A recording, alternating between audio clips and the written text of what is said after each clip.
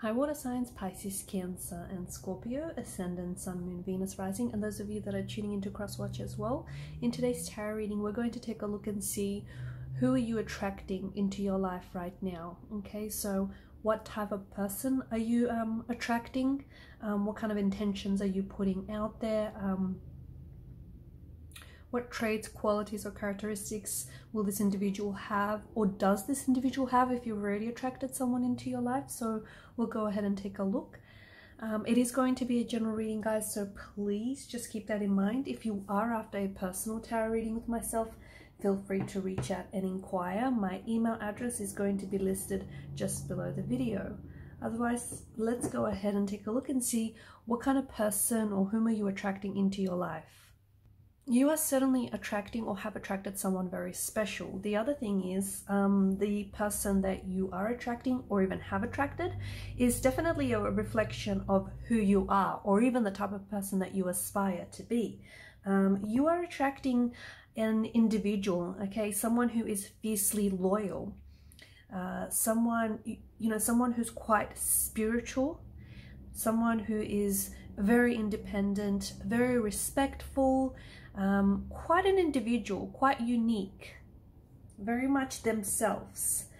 I also feel like you're attracting someone who's quite similar to you in terms of traits, okay? And this individual will be or is reflecting the attributes that you have yourself, or once again, the type of attributes that you aspire to have yourself. Someone who I feel like this person is someone whom you hold within yourself. So someone who's very independent, someone who can certainly hold their own, someone who's very in control, someone who's very poised, someone who is, this person has quite, they've got quite a presence to them, okay? Even if they're not the loudest person in the room, they've got an energy to them which does get them noticed. Very attractive, and I feel like this person is, like their energy itself is just full of life and full of vibration. The other thing is you potentially could be attracting two different individuals into your life because you do have the Two of Pentacles. Or you could be attracting this person. Their energy is, like for example, they've got a very playful energy to them, a very playful side to this person, but there's also a very serious side to them, okay? So, you know, when it's time to work, they work. When it's time for play, they play. So someone who's able to keep the two separate. But I do feel like for some of you, not for all of you, okay, the Two of Pentacles could, you know, it could be that indication of this person having, you know, a very serious side to them, but also a very youthful, very playful side to them. Or otherwise, these could be two very different individuals that you are attracting, okay, or have attracted into your life. And both, I feel like, will play both are very special, and both will play a very important role. See, I think the energy that you're putting out there, okay, so if this person hasn't entered your life just yet, don't worry, they are on their way, okay? But I can see, you know, the bottom row, there's a lot of fear, okay? There's a lot of fear in your energies, and this is something that you're going to have to work through. Okay, it's not something that, you know, will just vanish overnight, but it is something that you're going to have to work through because you want to be able to push this fear aside so that you can attract that person that you want into your life, or even re-attract someone back into your life. Because for someone, I can see that you're trying to manifest someone back from your past. You're trying to re-attract an energy with, you know, from the past, a former flame. We're trying to re-attract an ex here, or at least someone that you've even had a fling, or, you know, you've had a connection with. So there is this energy of fear that is very present in your reading, okay? But I think it's important for you to know that whatever intentions you're putting out there, whatever energy, whatever vibrations you're putting out there, you're essentially attracting that to you, okay? So if you're, you know, it works on both sides. So, you know, if you're putting out positive intentions, you're attracting positive intentions, you know. But if you're putting out negative intentions, you know, if you're putting out an energy of fear, well, that's the kind of energy that you're going to attract, right? So, you know, it's not rocket science, but you do have to be very careful with your vibrations, your energy, and the intentions that you're putting out there. For a lot of you, I do think you're attracting someone who, you know, basically, you know, the law states that you receive the same energy that you put out into the universe. And for a lot of you, you are attracting someone who has very similar traits, or, you know, very admirable traits, qualities and characteristics that you have. Basically, this person, you know, the people that you attract into your life are essentially they're the law of mirroring or the law of reflection. So again, this is someone whom you admire or someone whom you even aspire to be. Someone very independent. This person is very protective. This person is very fiercely loyal to a T. And it is someone who I feel like is a little bit intimidating, because either this is the type of person you aspire to be, or you already have that within you. You just have to pull that out of, you know, from out of you.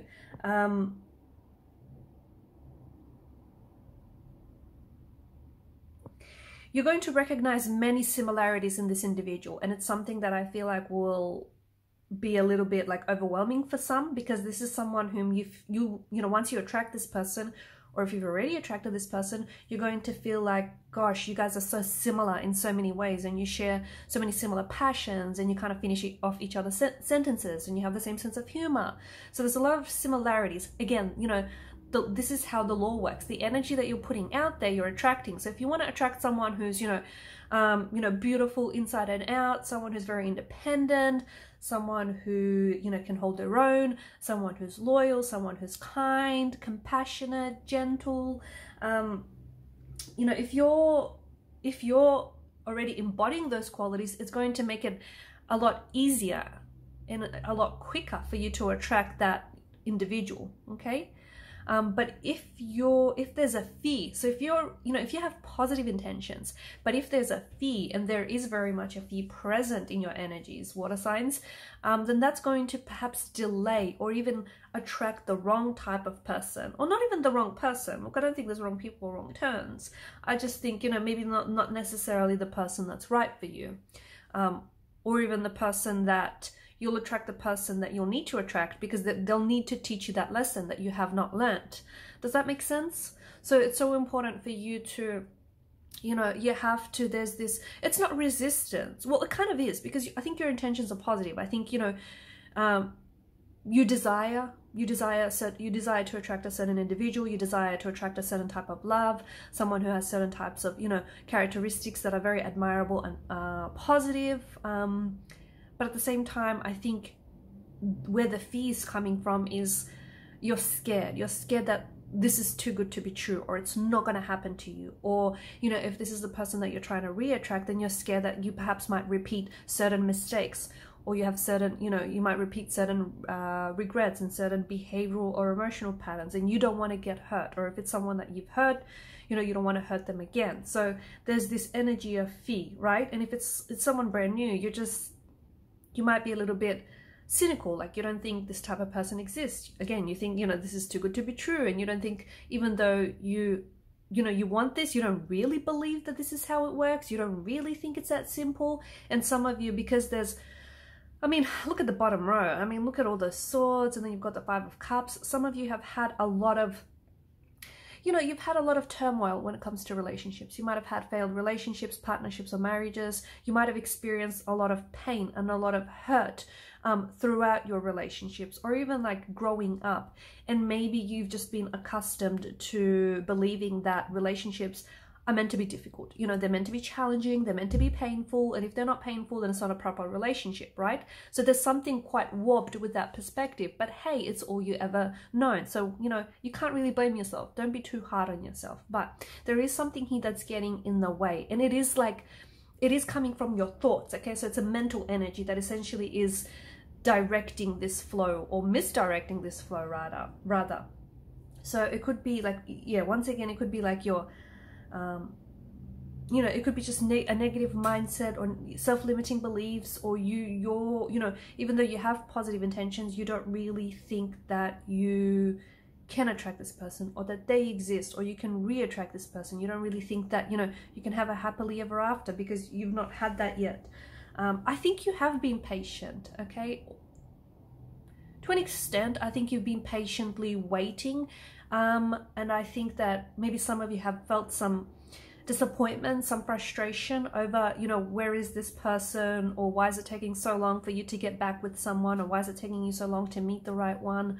There may be perhaps some lessons that you are yet to learn, or, you know, before you want to attract someone, right? If you want to attract a certain individual who has all these beautiful and amazing and wonderful qualities, you have to embody that first, okay? Because it's not fair for the other person to have all these amazing qualities and for you to be lacking in those qualities. I'm not saying that you are, but I'm just saying, you know, if you recognize that that's your situation, maybe that's something that you need to look into deeper, right? Because again, there's these swords, and swords are destructive. Swords are a weapon. They can be used for good, but they're all, you know, they can also be used for bad. So watch where you direct your thoughts, because essentially your thoughts are what's creating your reality here. Okay, so if you're, you know, single and if you haven't had a lot of luck, I'm not saying it's your fault, okay? Don't take it like that, but you have to take some responsibility, because your thoughts are essentially what's creating a reality, okay? So maybe what you need to do is switch up your thoughts, switch up your way of thinking, because there is someone that I feel like you are attracting. In fact, I feel like there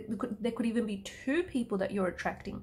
Someone very special, you know, the Wheel of Fortune, this is the Destiny Fate Tarot, card from out of the deck. So yes, it is in your destiny to attract the person that you're trying to manifest, to attract the person that you're meant to be with, to attract the person that is destined for you.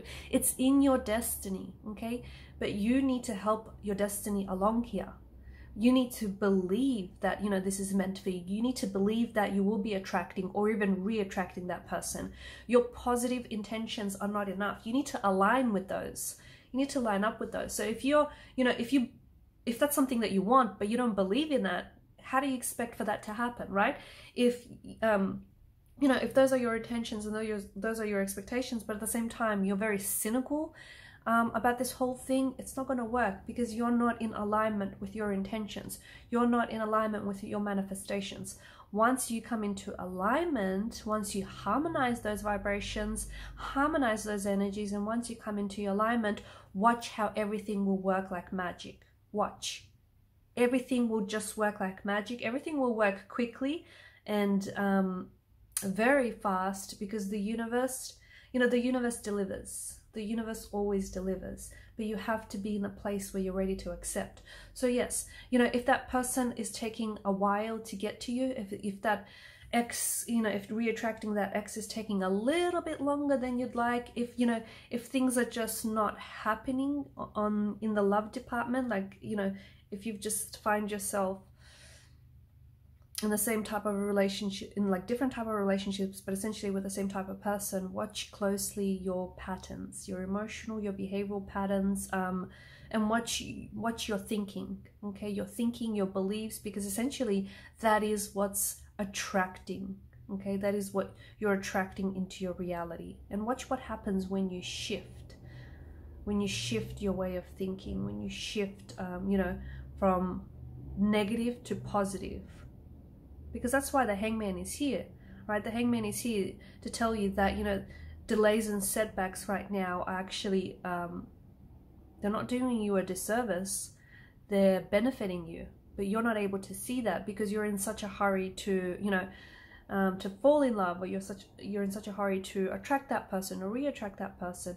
But you have to slow down. You have to slow down, and you have to, you know, absolutely pay close attention to the energy that you're putting out there. So if you're putting out an energy of fear, you're attracting fear back into your life.